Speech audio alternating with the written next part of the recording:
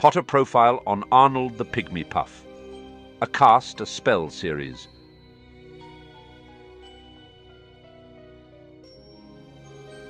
Arnold is a purple pygmy puff. A pygmy puff is a mini pufferkin. They look like fluffy balls and come in many different shades of purple and pink.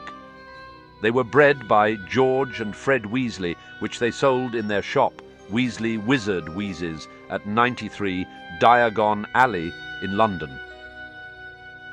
In August 1996, Ginny bought Arnold and took him to Hogwarts with her, despite the fact pygmy puffs were not on the approved pet list. It is believed, since pygmy puffs are small and harmless, Hogwarts made an exception to them. Arnold was often seen in the Gryffindor common room on Ginny's shoulder.